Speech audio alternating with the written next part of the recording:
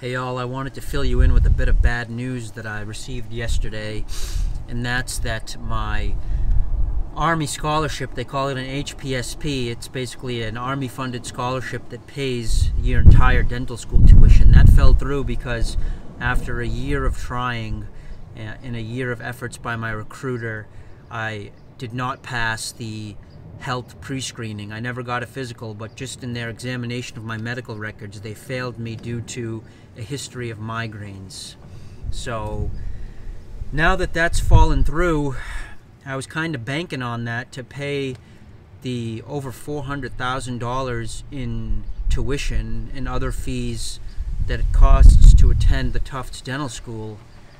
So now that that scholarship has fallen through, I've got some soul searching to do. I've got to decide whether I want to take on over $400,000 in debt or change my plans. Whether that means foregoing dental school completely or stepping back and applying to some different schools, which might mean that I have to take a year off.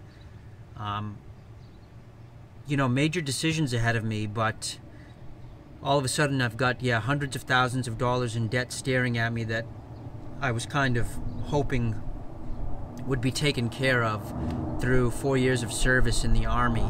So yeah, terrible news, game-changing news, life-changing news.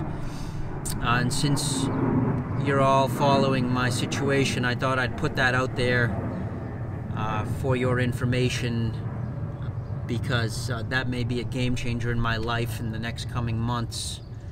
Alright, so I don't know, let me know what you think.